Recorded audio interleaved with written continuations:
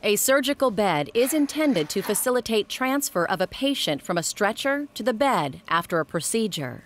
You'll make the bed when it's unoccupied, but remember to perform hand hygiene first. Verify that the bed is in the locked position and at a comfortable working height. Lower the side rails on the side you will work on first. Put on a pair of gloves and remove the soiled linen.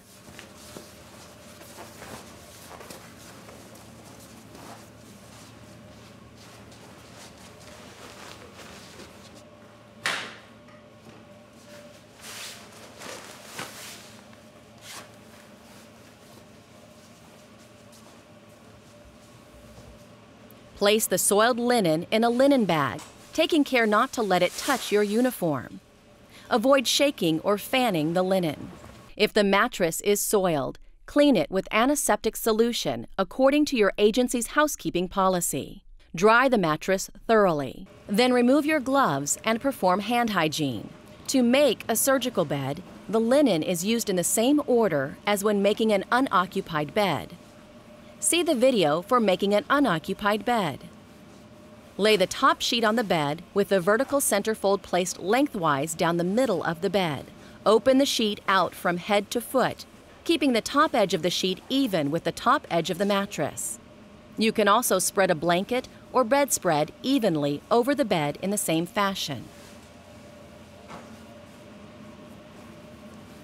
Make a cuff by turning down the edge of the top sheet. Fold all the excess linen from the foot of the bed toward the center of the mattress so that the linen is even with the foot of the mattress.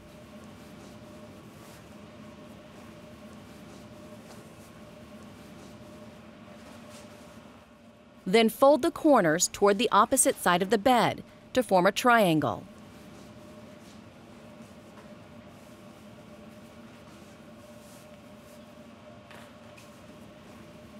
Then fold the hanging portion up.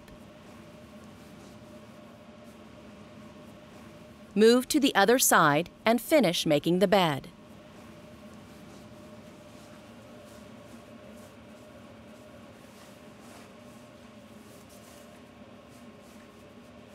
Stand on the side of the bed opposite that on which the patient will be transferred, and fan fold the linen toward you. Apply a clean pillowcase and lay the pillow at the head of the bed. See steps for applying a pillowcase in the video for making an unoccupied bed. Be sure to leave the side rails down and place the bed in the high position to match the height of the stretcher. Then perform hand hygiene. 1, 2, 3. 1, 2, 3. Perfect. You doing okay? All right.